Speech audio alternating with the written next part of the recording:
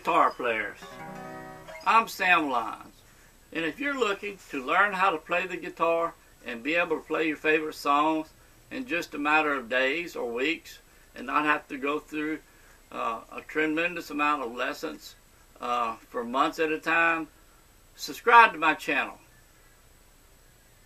Let's go learn how to play the guitar. I'm responding to several requests from some of my students who are guitar brand new, and they're struggling to play, make the chords sound clear, struggling to make them sound clear and smooth. And I'm going to go over showing you how to overcome that sort of thing and be able to play chords. The chord that most of them are referring to is C chord, which is one of the first chords you'll want to learn on the guitar, the open C chord. And I'm going to show you some tips on how to make that chord sound good and sound clear, where you won't have a lot of dead notes when you go to play it. They seem to have problems, and everyone has the same problems. You're not unique. If you're having this problem, not being able to make the C chord sound clear, you're not alone. Most everyone starts on the guitar, including me, way back many years ago. I remember how hard it is. So I'm going to try to share some tips with you. It's going to make it a little bit easier. Now, the C chord, we're going to be talking about 3 frets. Frets are little metal bars, in case you don't know. And we're going to be working the 1st, 2nd, and 3rd fret. Okay? We've got 4 fingers. We're going to start with the index finger, and we're going to put it on the 2nd string, which is the 2nd smallest string down away from me at the bottom. And when you go to play your strings, press your strings, the first tip I want to give you is, first, you have to have your fingernails trimmed. They need to be pretty much even with the tip of your finger. Because if your fingernails are long and sticking past the tip of your finger, when you go to press the chord, the strings down, your fingernails are going to keep your finger from being able to put the strings firmly down to the fretboard.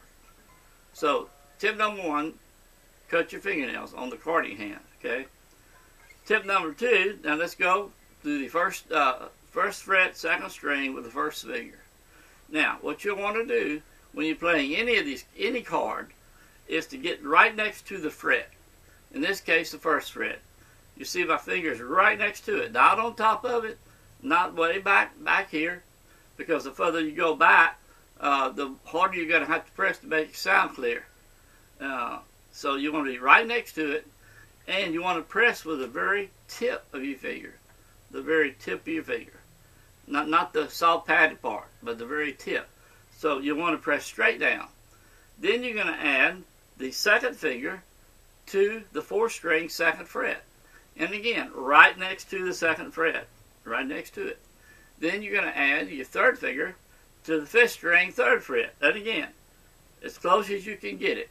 Now this is going to be a pretty good stretch for those that are new. And in the beginning it's going to feel like a big stretch.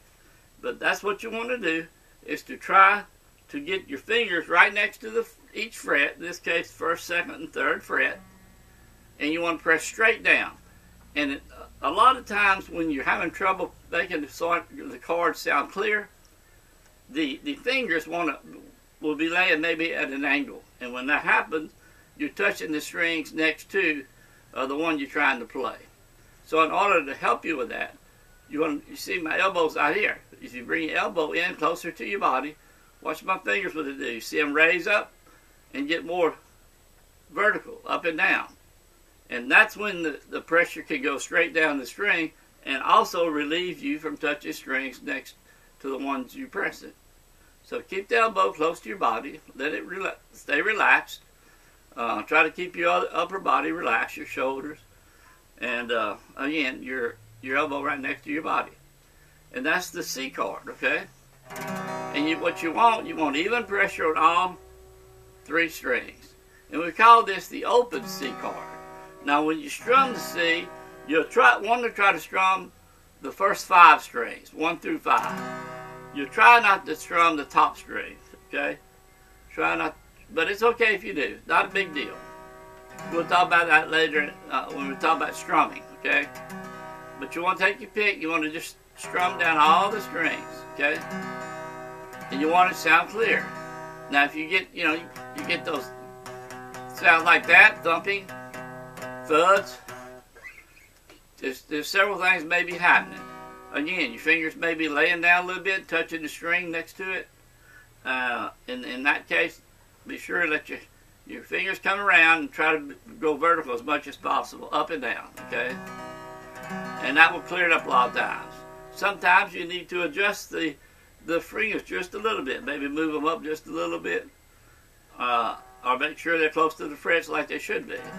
So it's going to vary due to the size of the guitar neck you have on your guitar, and also your hand size, your finger length, okay? But that's the C, okay? Now, there is a simple way to play the C, and I'm going to show it to you. And you can start with it like that, and then add the third finger. But the simple way is you put your first finger, like we had it, on second string, first fret, your second finger on the fourth string, second fret. You leave the third finger off. You don't use a fifth string on third fret on this. So, C. And you want to hit the bottom four strings on that one. So you can start with that, but it sounds pretty good. But you can start learning that way and get those two notes sounding good for the C chord, and come back and add the third finger on the fifth string, second fret to make the full C. But you can tell there's not much difference between the two.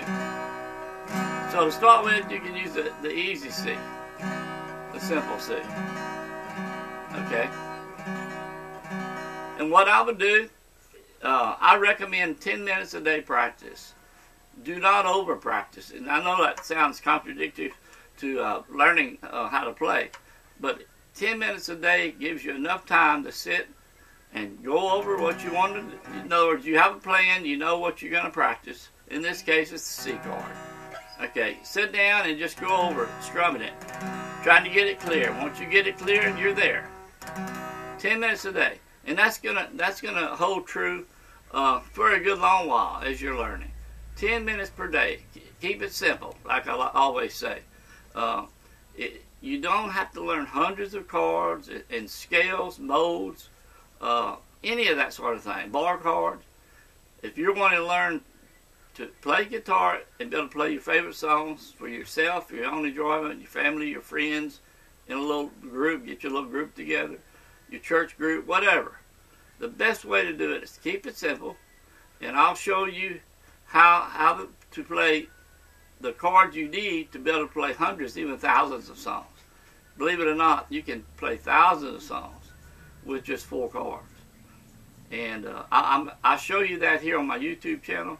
If you just do a search here for 4 chords or magic 4 chords, I'll show you 4 magic chords you can get to play in a matter of just a few days, and use those chords and be able to play, like I say, thousands of songs with the use of a capo. And we'll talk about that in just a minute.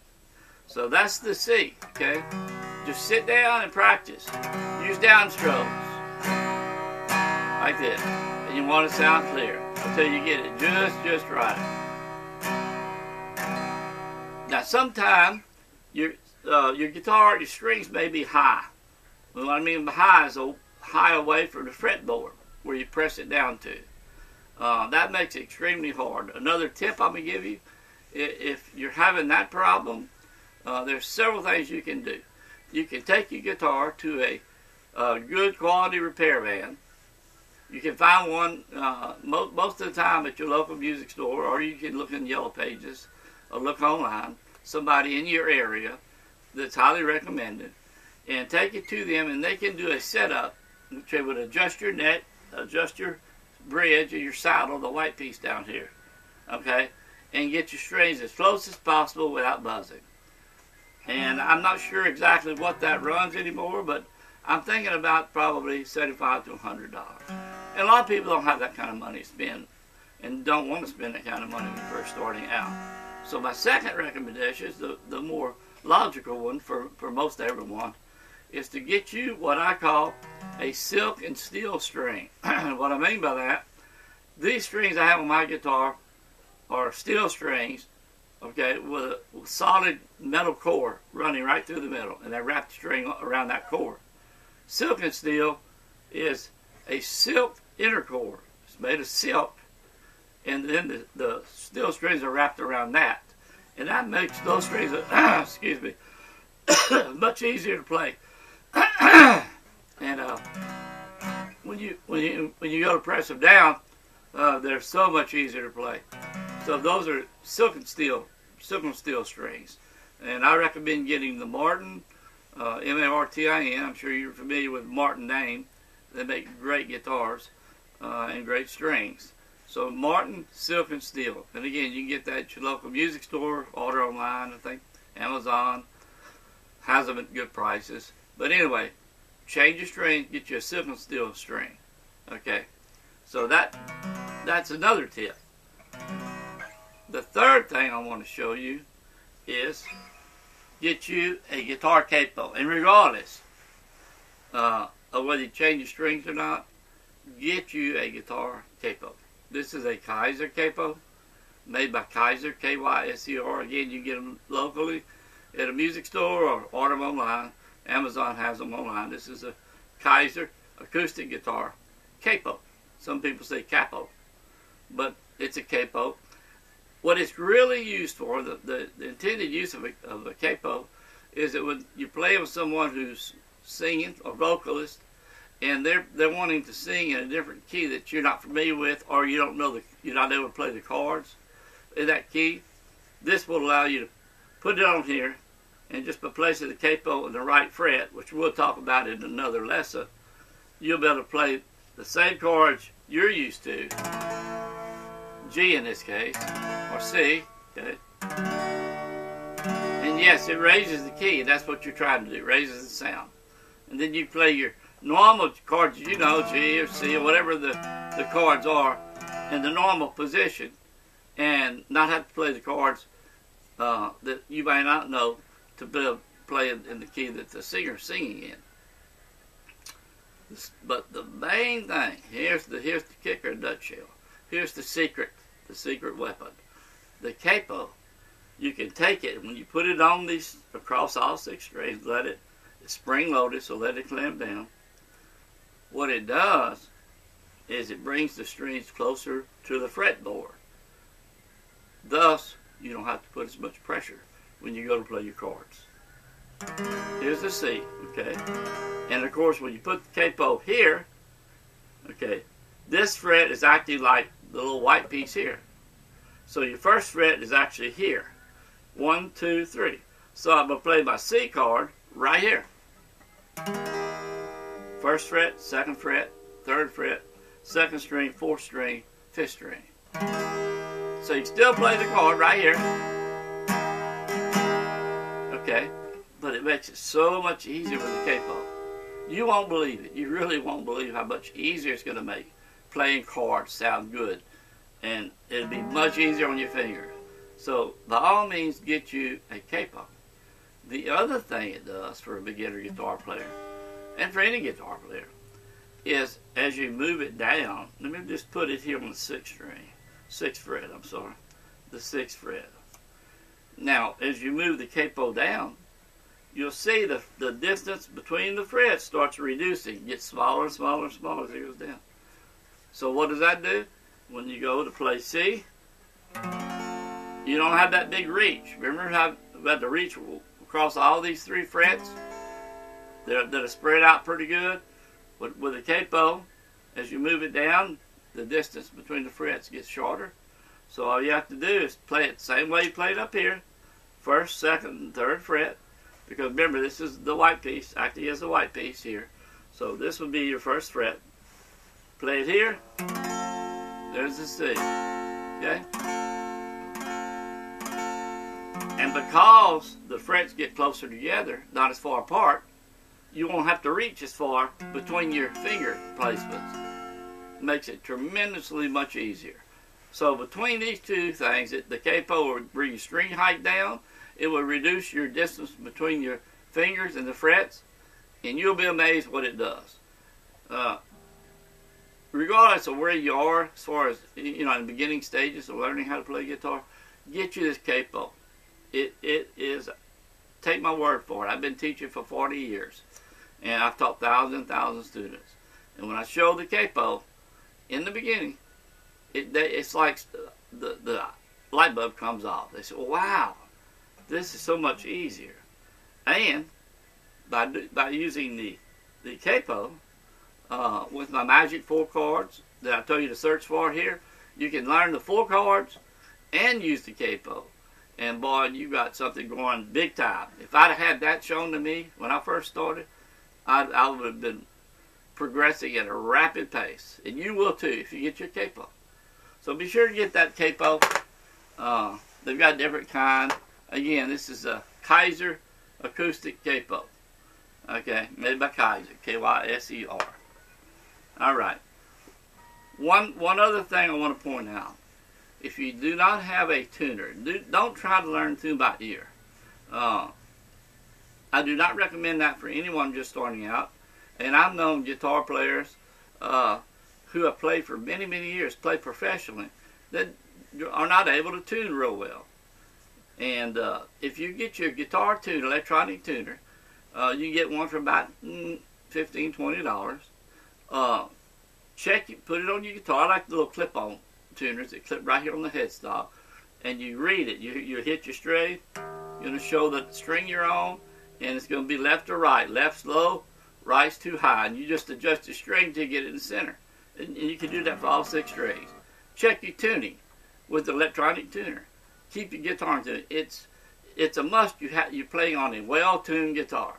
I see so many people, they come in and take lessons and trying to play a terribly untuned guitar. And it's so discouraging, frustrating. Have to have a guitar in tune. Get you a little digital guitar tuner. Absolutely a must. And that way you know your guitar's in tune. There's no guesswork trying to match your ear up with what you're hearing and make the strings sound correctly. Digital tuner. I think that's all I want to cover today. Again, I want to help everyone who wants to learn how to play guitar learn how. Have the platform to learn how. And I've had that here on my YouTube channel. If you, like I say, if you really want to kickstart your lessons really quick, now I have 38 lessons on my bestbeginnerguitarlessons.com site. I got a link. I'll put a link down in the bottom in the description. You click on that link, go to my home page, and enter your email, click the red button, and you'll be brought to 38 of my best beginner guitar lessons, step by step. The same lessons I've used and continue to use here in my studio. And they'll teach you step by step how to play the guitar, the chords, the different types of chords, the majors, the minors, the sevenths, and on and on. And everything you need is there. But it's a little longer process because it's so complete from beginning to end. But in order to kickstart your lesson, you really want to get started playing fast. And the best way to learn how to play is to learn these chords and start playing songs you know. And you'll be playing in a matter of days, weeks at the max. And start playing songs you know. And you'll be, like I say, you'll be able to play hundreds, thousands of songs in no time at all. But I'll put a link down there to my website where you get 38 lessons. But if you go here, like I said earlier, search 4 chords, magic 4 chords, you'll see the 4 chords, the G, E minor, C, and D. And I'll have a complete tutorial on how to make them, how to move from one to the other. And so you have the complete platform here. I've got a lot of songs, easy songs for beginners here on my YouTube channel. So you can take simple chords and play songs. So be sure and check around here. Check my magic 4 chords or 4 chords, and learn those 4 chords: G, E minor, C, and D. But I hope I helped you with the C today. This is an open C. This is a full open C that we're working on. Okay, full open C. Now, if you like this video and it's helped you, leave your comments down below. I always enjoy hearing from you. If you're having trouble with anything in reference to your lessons, leave your comments, leave your questions below. I always like hearing from you. I'm always happy to help with any problems you might have. And again, subscribe to my channel, and then All you have to do is hit the little red button below to subscribe, and there's going to be a little bell symbol.